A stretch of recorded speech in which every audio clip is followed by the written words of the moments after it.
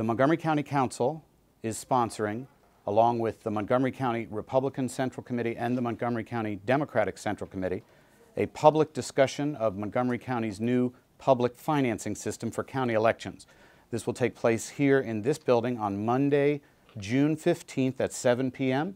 And Jared Demarinis of the Maryland State Board of Elections, our former colleague Phil Andrews, the sponsor of the new campaign finance law, and Bob Drummer, our senior legislative attorney, will provide a briefing for members of the public on how the new campaign finance mechanism will work. It's important that members of the public understand who are interested in participating in the political process in any way that the County Council did act last year. We passed historic legislation to take special interest money out of our elections. It's our full intent to have this system up and running in 2018, which will be the next election for county executive and county council. The new law only covers those offices, but it is new. It will take some time for, work out the kinks, work out the bugs, but it's also important that those who want to contribute money to the executive or council understand that the rules have significantly changed. There will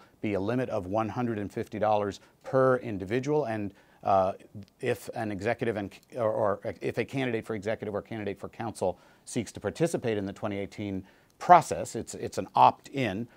They will not be able to accept contributions of more than $150 or from corporations or from labor unions. So the purpose of this discussion on June 15th is to get people prepared, but also to have donors understand that there's a new rule book, a new playbook for 2015, and some of the checks that elected officials may have been taking or prospective candidates may have been taking in the past, they won't be taking if they are going to opt in to this system. I will say right up front, I don't think anyone knows what he or she will be doing in 2018. It's a long time from now. But given that we are having this dialogue this year in the first year of the 4-year cycle, and given that it is a priority for the County Council to put a down payment into the public campaign fund in this year's budget, I felt it was a timely discussion and important for people to understand how the new law will work. So we welcome the press. I think it'll be a very good and very interesting discussion, and I wanted to let you know about that. I also want to let you know that on Monday, May 11th, the County Council will take up the police department's budget. And is Patty still here? I do need, yeah. And on Monday, May 11th, we will have a discussion of the body cameras pilot program, which Chief Manger intends to implement in fiscal year 2016. But that conversation will mostly focus on the body cameras. We have scheduled on the County Council agenda of June 9th a discussion with Chief Manger regarding community relations generally. Chief Manger, as with all the chiefs of the large counties, was involved working with Governor Hogan, the state police, the National Guard in the events in Baltimore over the last week, and of course the entire United States and the world. Eyes are on the topic of policing, the events, the terrible events over a long period of time, but especially in the last year, that gave rise to the Black Lives Matter movement. And so we want Montgomery County to be an enlightened community.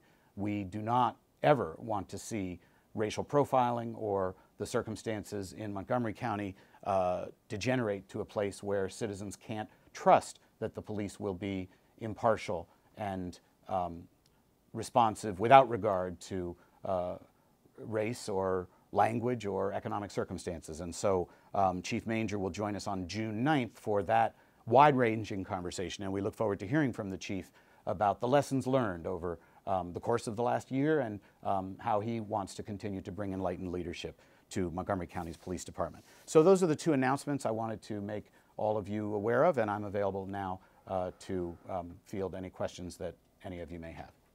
Quick question on the funding. This again is an opt-in on public funding? Yes, that's correct, Kate Ryan, asking about whether it's an opt-in. A candidate seeking the office of executive or council may elect in 2018 to continue raising dollars from companies or unions up to $4,000 per contribution. A candidate who chooses to use the old mechanism of fundraising would not be eligible for county matching funds, whereas a candidate who opts in to the new system will have individual contributions of up to $150 matched, in some cases doubled or tripled, depending on how much money the candidate has raised. And the full details of exactly how the law works will be discussed on June 15th, and I hope the press will attend. I think it's complicated and it's new, and I think there's a lot of people are going to be interested in learning. I hope a lot of people will be interested in how it works. And I sincerely hope a lot of people, because one of the ideas behind the new law is that the current system of raising very, very large dollar amounts from interested parties dissuades individuals from seeking public office. And we will see whether 2018 is a more competitive election. I think competitive elections are healthy for democracy. And I want to be very clear, I'm entering into this conversation without I have no idea what I or any other council member will be doing in 2018. This is not to lay the groundwork for our own campaigns, although clearly some of us will be participants in the 2018 election. This is simply to explain to the public there's a new set of rules. It is complicated. We believe it provides substantial benefit for the conduct of elections and taking special interest money out of elections. If I can follow up, a lot of people look at this, it's kind of like positive ads. Everyone says they hate negative ads and they hate special interest money, but even Hillary Clinton, who plans on making this a big part of her campaign, right now the money she is taking, she's not, not taking money from certain areas. How do you persuade the public that this can really work and could clean up some of the influence that is in politics right now? Well, I hope that the conversation June 15th will begin a public understanding that there is significant benefit to what we've done here in Montgomery County. And as on so many issues, Montgomery County is out in front. We're taking a very progressive approach to making public policy, and the facts will come out as time goes by. I mean, I think there's always a fair amount of distrust of political leaders, but our system of government requires that people run for office and be willing to take on these responsibilities. And all of us who supported the law, which it passed unanimously, believe that it will be a process that will facilitate more competition. And as people understand it better, I hope they will be persuaded that our decisions are made in the public interest and not with regard to special interests donating to our campaigns. Of course, I can confidently state that in 12 years in office, I've made every decision in the public interest. I don't believe that people who give me money have any more influence over my decisions than any other constituent. I represent all of my constituents, but I do understand that the concern over special interest contributions gives rise to cynicism and distrust, and so I'm a strong supporter of this new law, and I hope that the public will have greater confidence in the decisions being made by their elected officials once this new system is in place. The money for the public financing, where will that come from? From the taxpayers. From taxpayers. From the county general fund. So it's from the general fund? I'm sorry, I should repeat, Matt Bush. The question was, where does the matching dollars come from? And the answer is from the county general fund.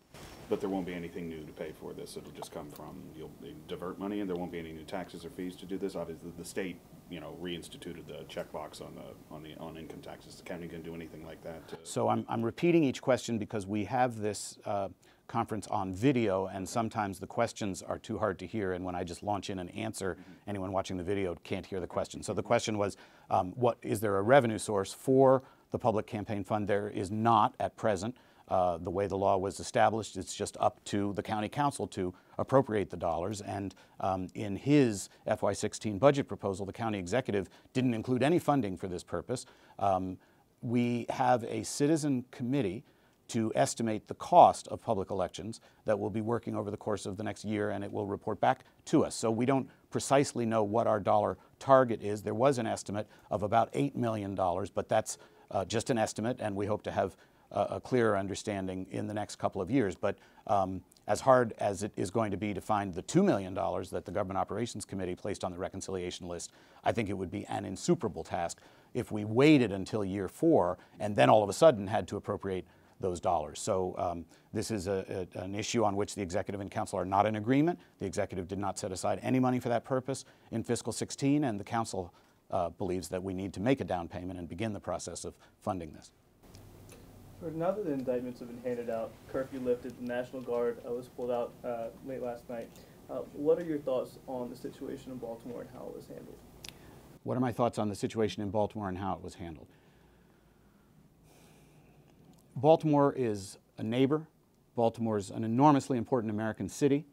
Baltimore has a great deal to offer. Baltimore has a tremendous knowledge infrastructure. Johns Hopkins University, the University of Maryland, the University of Baltimore, Morgan State, Coppin State. Baltimore is a place of higher learning. It's a place of great culture. And I do have every confidence that as time goes by, individuals, residents, tourists, visitors, sports fans, companies will again feel confident about seeking jobs and entertainment in Charm City.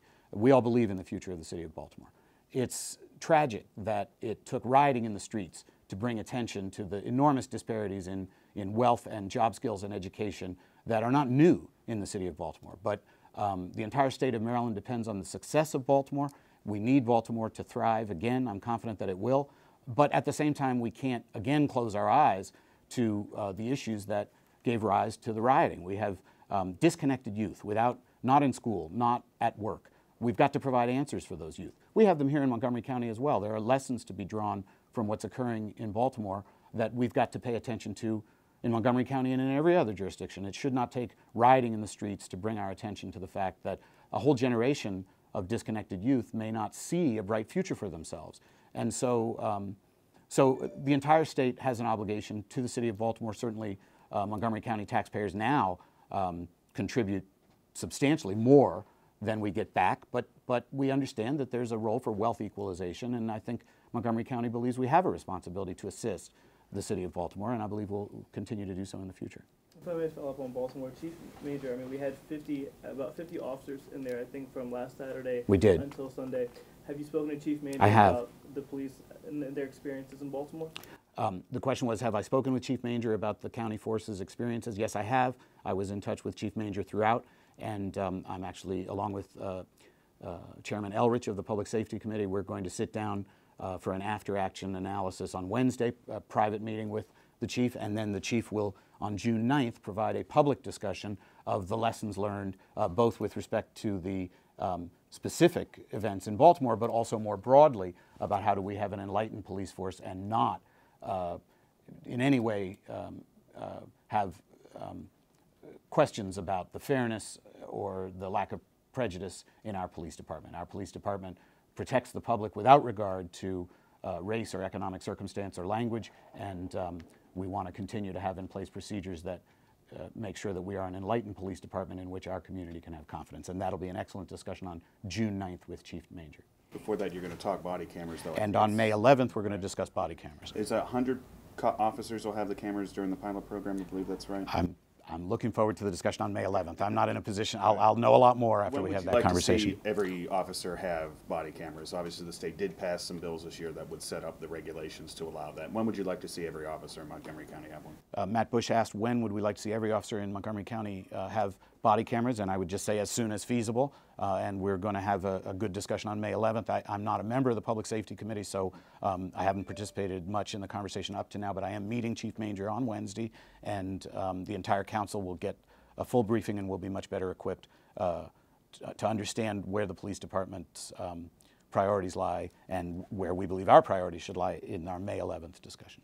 And following up on Baltimore quickly again, I know you're going to talk about lessons learned, but as of right now, if something like Freddie Gray happened here, what would be the protocol? What would happen if that were to happen here? The question is, what if there were a death in police custody as occurred with Freddie Gray, and what would Montgomery County's approach be? And I don't know that any of us can identify ahead of time how you're going to respond if a tragic incident occurs. I hope that our public would remain calm, and I think it's up to all of us as elected officials to state that we believe that it is the police's responsibility to provide protection and be responsive to every resident, regardless of background, race, or language spoken. We have more foreign-born residents in Montgomery County than any other jurisdiction. We have no demographic group in Montgomery County representing a majority. In Montgomery County, we are all minorities.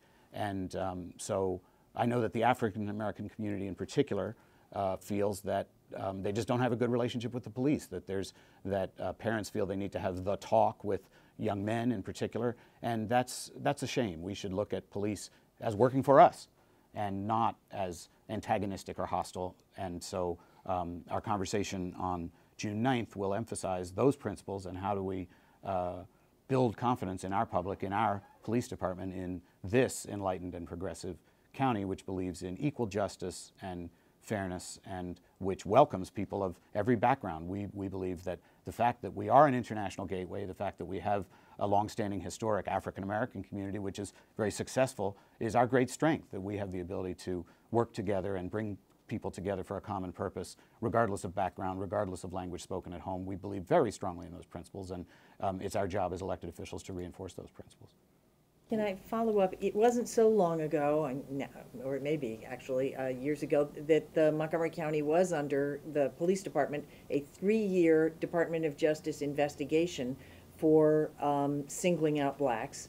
And what do you think has changed since then? And what are you hearing from your constituents? Do you ever get complaints? Are we that good that we don't have this happening, as far as you know? Right. So Kate Ryan asked, how good are we? And there have been incidents, and there was a Department of Justice investigation in the past. Our police department is not perfect. No public institution is perfect. And it falls to all of us to identify the lessons learned from these events, not only in Baltimore, but also in Ferguson, also in New York City, also in many other communities. And there are lessons to be learned. And I know that Chief Manger and every officer is pondering how we can do better and how to avoid circumstances in future that would cause the public to distrust our police department. We're not perfect, and we have lessons to be learned, and that's going to be our focus on June 9th. We're not claiming to be better or different, but we aspire to be better, and we continue to aspire, and we continue to reinforce those principles of equal justice. And at this hour in Prince George's County, there is a call once again for Governor Hogan to please release monies for education. Can I ask you how you think he's doing on that score, and how do you think he did in terms of his handling of what happened in Baltimore as a new governor who, pledged to bring people together, that there would be bipartisanship? What do you think? So the question is about Governor Hogan's performance. First of all, as I said at our last meeting, I absolutely hope that he will release the funds that the state legislature appropriated for our school system. I don't see any purpose in sitting on those funds. It's not enough money to really make a major difference in improving the state's fiscal position. We're already a AAA rated state, and one of the reasons that our state has such a good reputation is because we have such good schools. We can't underinvest in those schools. So I just don't see any purpose to be served by Governor Hogan being stubborn and refusing to release those dollars. I hope he will release them right away. As far as the performance of Governor Hogan and the National Guard and the state police and the Baltimore City Police and the Montgomery County Police, really these were enormously challenging circumstances. I'm not aware today of any injuries or harm done to the residents of Baltimore by the police. If there are reports of those, they haven't come to my attention. So I think that the response to the rioting was sensitive and careful and commensurate. And as far as Governor Hogan's performance, he responded and he was present in the city, and I hope that he will continue to pay attention to the city's needs and to our large counties which have substantial urban populations. We've gotten different signals from the governor about who he really attends to. Sometimes he says he's a nonpartisan leader who responds to all the people of Maryland, and other times he says, well, I know who elected me and I'm going to take care of those needs first. And it's not a secret that Baltimore City, he didn't carry Baltimore City, he didn't carry Montgomery County, he didn't carry Prince George's County, but he's our governor now, and he needs to respond to all of those needs. Do you think he did a good job? I do think Governor Hogan did a good job. Where are you on the energy tax? I mean, it sounded today like you're going to back Nancy's proposal. I support some reduction in the energy tax. It's too early to say whether we will get to the full 10% or not. I don't know that yet. We'll work that out. when we sit down and measure everything and figure out what we can afford to do. I support some reduction in the energy tax this year.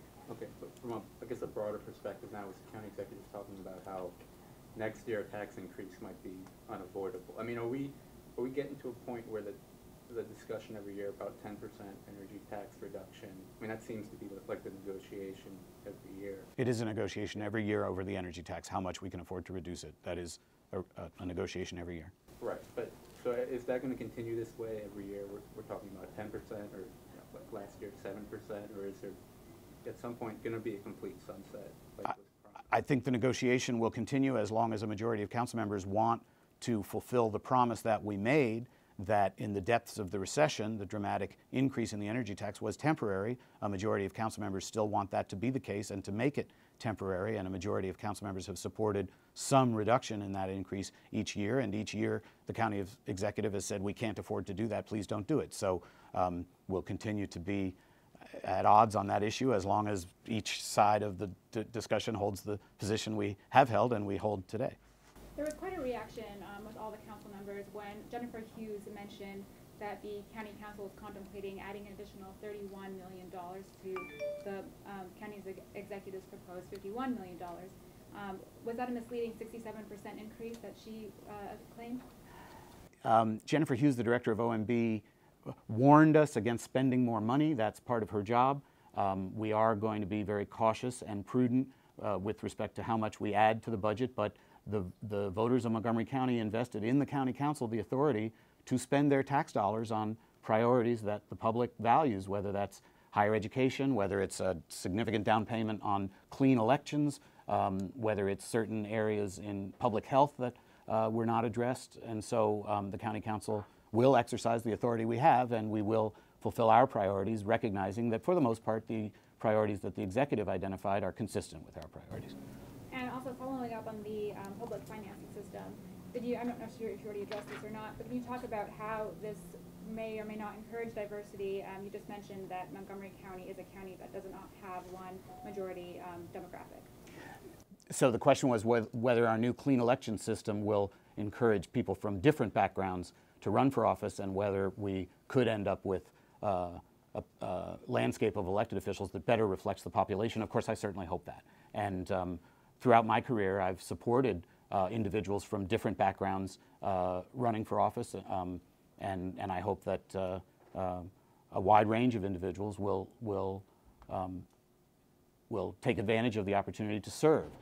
We're better served when our elected representatives reflect the community that sends us into office, and I will continue to encourage individuals from diverse backgrounds to run for office. I've been doing that since my days as County Democratic Party chairman, and I've done it as an elected official now. I've provided assistance and advice and money to individuals from diverse backgrounds, and I'll continue to do that.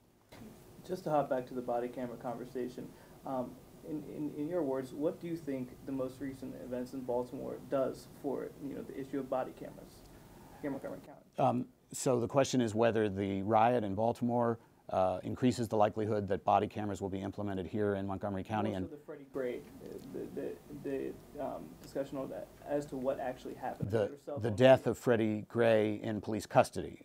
There's no question. I mean, I think body cameras would have happened as a result of the events, the Michael Brown's killing and others that it was on everybody's minds before Freddie Gray. But we have a big problem with the way police across the United States interact with black men. It's an enormous problem. We all have to ponder it and think about it. And having a video record of police officers will assist. And I think it'll assist police officers themselves to be purposeful and mindful when they're on duty, which I know that they are already, but we have cases of officers who just lost control of themselves and acted out of haste and acted out of impulse.